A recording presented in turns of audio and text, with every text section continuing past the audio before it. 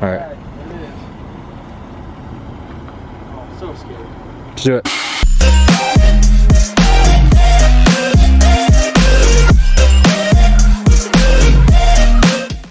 What's up, guys? Welcome back to another episode. For those of you that don't know, my name is Zay, and in today's video we're going to be finally installing the suspension for the Lexus LS400 build. Today is also January 2nd. That means it is the new year, so the holidays are done, and I hope you guys had a wonderful holiday season.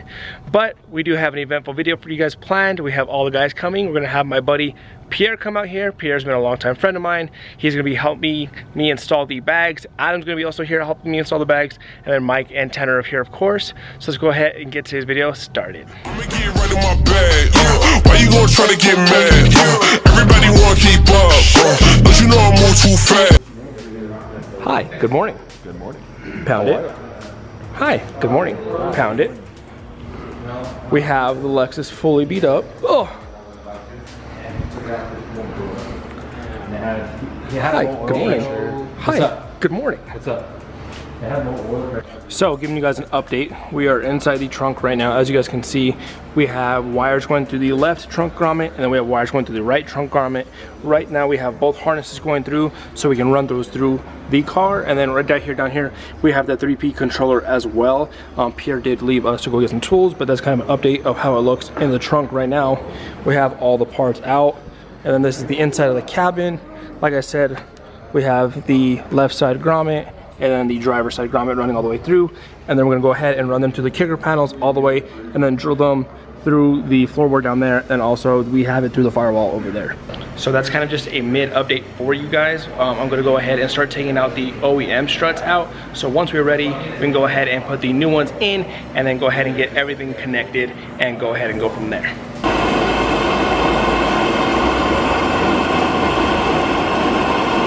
Can you give me some gloves, too? Yeah.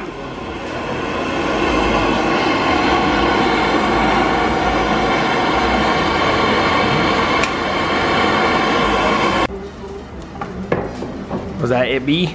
That's why Pierre was invited. Nice. Let's go out that way.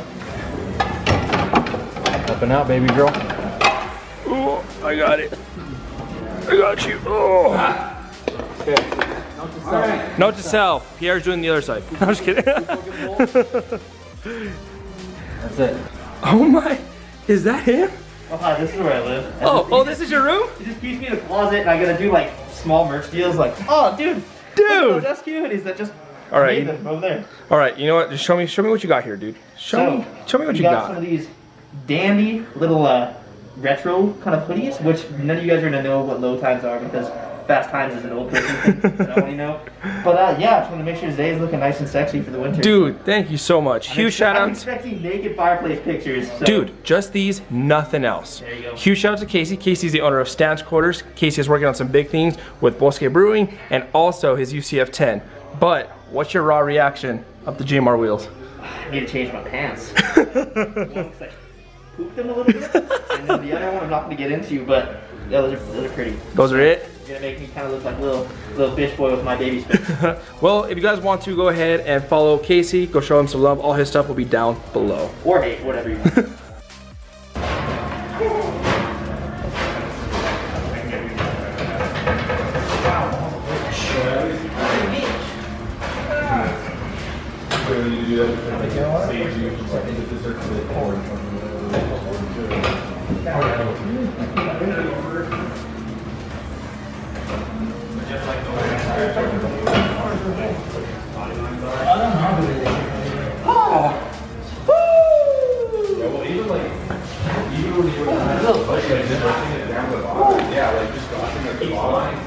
Alright guys, there we have it. We have the OEM struts from the front of the Lexus, and then we have the new front bags from Airlift Performance. I am super excited to be doing this on the car, and also a huge shout out to the guys for helping me today. Without them, this wouldn't be possible.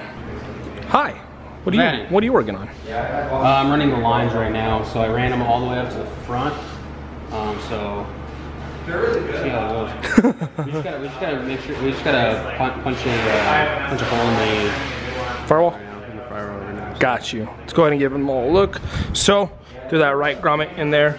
Pierre has these wires going all the way through the kicker panel, and the same thing with the front all the way through. And what we were just talking about, we're gonna go ahead and get you the hole through the grommet, through the firewall, to go ahead and get those connected through there. He's the skirt boy. There you go. Cool. Like, We could also put it like.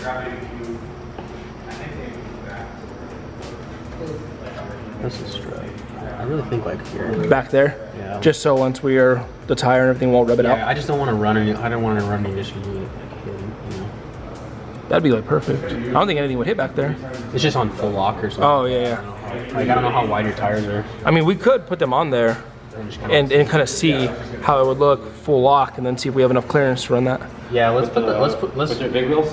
Yeah. Oh, the big boy? Yeah. Good morning, day 2. Let's get it. Look at my Uber. I don't think anyone else can say they have the same Uber as me. What's up, man? Appreciate it, man. Man, one of these days. Yep, you get there. They're fun, man. Have a good one. Same. Yeah. Breaking necks, boy. Ooh, love it. Go show that Corvette what's up. Jesus. What's up, guys? Welcome back to the second portion of the video, so we can show you guys the final install for the Lexus build. We're gonna be finishing that up today for you guys, but first things first, huge shout out to Casey, the owner of Stance Quarters, and also known as Sir Stancy Stang. Thank you for the new merch, I appreciate it. But also huge thank you to Pierre. Without Pierre coming out, I wouldn't be learning anything today, so huge shout out to those guys. If you wanna go follow them, go ahead and go down below and follow them. But let's go ahead and give you guys an update of how the car is looking right now, what else we need to do to get this job done. Just an overall update, the front bags are installed, those are ready to go, everything is tightened up. We have the leader line going in, and then we will let you guys know once we make a hole going into the firewall. And then of course we have the harness on this side, everything running through here. Right now we undid the top hat bolts for both the driver and then passenger side, and then back here everything is getting pretty much connected. For right now we're going to run the tank and then the 2 compressors on top of the rear lining, and then later on of course I could do a trunk setup if I really wanted to. All right, like I said, Lexus is where we left it yesterday. Pierre is doing Kyle things with his monster. So what we were working on just now was, we did take out the OEM struts from the rear. These are what they look like. Pierre wanted me to get a close up for you guys to show you how blown these were. This looks super healthy. But with that being said, these are the new rear bags. All we have to do now is put the leader lines in and then go ahead and mount them to the rear of the car. So Pierre's gonna show you what he did with the harness to the kicker panel and explain what he wired in and how it all works. Yeah, so pretty much all I did is so this is the ignition line, and all I did was I found a ignition source through this little kicker panel, and all I did was I tapped into that. He shrank the butt connector, and now you guys should be good. So the bags will start once the car is turned over. So that's what it means by with the ignition. And then do you want to explain the add a fuse?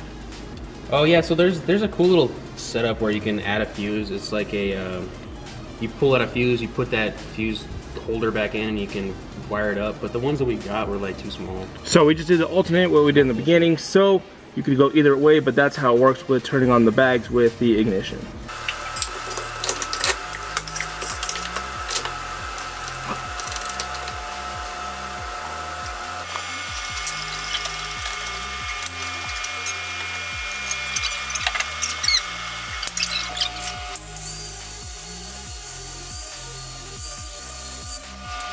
All right guys, so all 4 bag struts are now in, so we are ready to start running the lines through. One thing right now, what we're having an issue is, I didn't want to run, or actually me and Mike were talking, we didn't want to run the lines outside of the car just because we want to make sure that the lines were safe and nothing was going to happen. So what we're going to do is run the lines through the car, and we did come up with the issue of how we're going to get them through the firewall of the front of the car. But what we found out is if I cut through the passenger side grommet, what I can do is run a line through the kicker panel of the passenger side, run it through the glove box, and then through that grommet, and then hopefully we can get the line through there to drop it back down to connect to the front passenger strut. So let's go to give you guys a look of how that looks right now. All right, so this is the passenger side of the car. As I said before, I took the glove box off, and if we look up there, I'm gonna have what I'm doing is I dropped a line here, and then this is the connected line that is connected to the management. So when it is ready, I can just pull this through to the grommet, and then I can drop it down outside in the engine bay. Then looking at that passenger side grommet, as you guys can see, I have this line through. What we're gonna have Mike do is pull this line while I'm pushing the old line so we can get the line through, and hopefully we can run the lines through the engine bay. All right, ready? Go ahead. So we're gonna have Mike pull it while I feed it through, and then hopefully Mike gets it on the other side.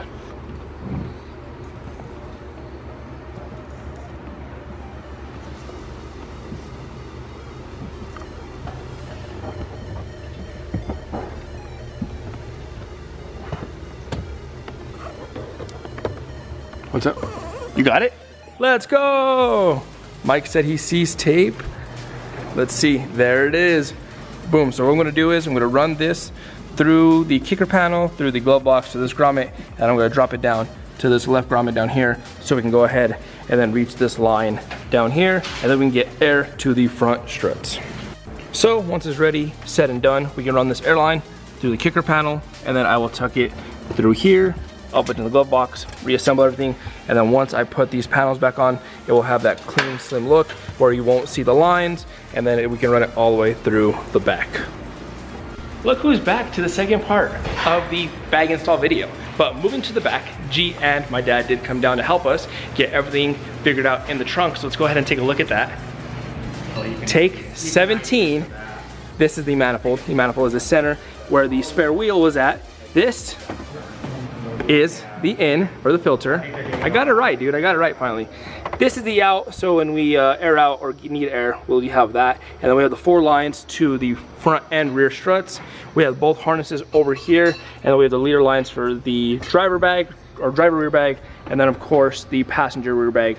Those are all zip tied up. Everything is clean here. For right now, me and the guys did decide that we don't want to do a trunk setup just yet. I really just want to get the car on the floor and everything figured out. So right now we're just gonna clean this up and then get the floorboard back on. We're gonna do both compressors on the tank in there. Later on down the road, we can finally do a trunk setup, but for right now, this is how everything's gonna look. So I just wanna say a huge shout out to all my friends for coming out and helping with me with this, and also my family. My dad and brother did come out, so a huge shout out to you guys. Adam for taking awesome video and footage of this. Mike for helping me out, Pierre for helping me out. If you wanna show any support to these guys, go ahead down below and show them some love. All right guys, so as of right now, the bags are in, tank is in, 2 compressors are in, all the lines are ran, everything is wired up. We do have an issue right now, only 1 compressor is getting air. So, I mean, that's not the worst thing. They're actually testing it right now to see if everything's okay. We don't know if it's a bad ground or how the fuses are in the front, so we're gonna be checking that. But as of right now, everything's going good. We're gonna be seeing what that issue is and hopefully we can fix it. And then right now we're also running a temporary trunk setup just until I'm ready. And then we can get everything rewired up, everything how I really want it, and have that perfect trunk setup. So right now we're gonna drop it on the floor and then start configuring with the management and controller. 48 PSI, 49 PSI, 50 PSI. All right, we're getting air. Hopefully everything is looking good right now. We did just put the fuses in up there, and then my dad and Mike are also working with the compressors to see how everything is going right now, if we're getting air to the lines, and if the compressors are actually going. Do you have height sensors? No. Vehicle will now move. Are you ready? Yes. Checking mounting. We're still at 149. Yeah. Because if you have height sensors, it's gonna figure out where your ride height should be. I don't like noises, dude. Let it go. It's gonna calibrate. It's gonna do its thing. Oh, dude, yes, yes. Why did I do this before? Dude! I can't get over this.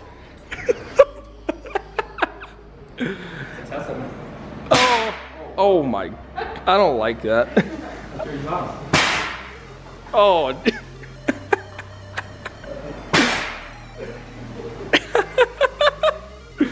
Oh man. Dude, if that's my ride height, I'm losing my mind.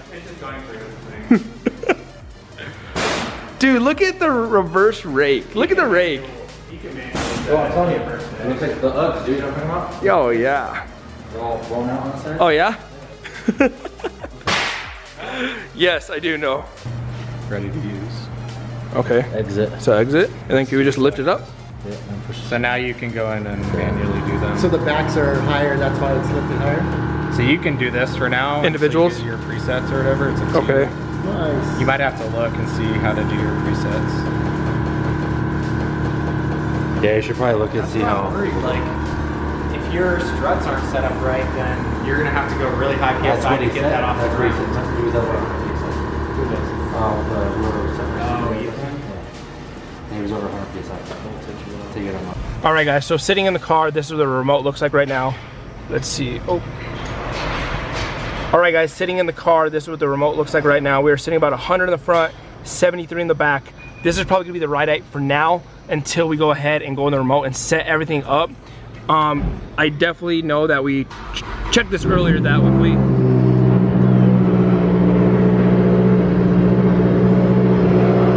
I'm vlogging here! All right, so we did check it earlier, riding at 100 in the front. We do have full turn lock. We don't hear anything. The guys did check it. We are all good to go. So we're gonna go ahead and pull this out, and then I can give you guys a brief description how everything looks. All right. So scary. Let's do it. Oh, I don't know how to act. Oh yeah, this is it. Oh dude, and you just get out at the, oh man, get out at the nursing home. Oh dude, this is it. Oh boy. You're already winking. Just wait till my girl sees it. All right guys, the car is finally bagged. We're at a temporary stage right now. Later on in some more videos, we're gonna go ahead and do a better trunk setup, redo everything, but I just wanna get the car on the floor bag. And as you guys can see, it looks truly amazing to me. I see potential, but it looks great. Huge shout out to Pierre, huge shout out to Adam, huge shout out to Mike, my brother, and my dad. Without these guys, today's install wouldn't be possible. I hope you guys liked today's video. If you guys did, leave a thumbs up, like the video. But, and as per usual, no matter how far you get in life, to always remain humble and always try to make a difference. Deuce!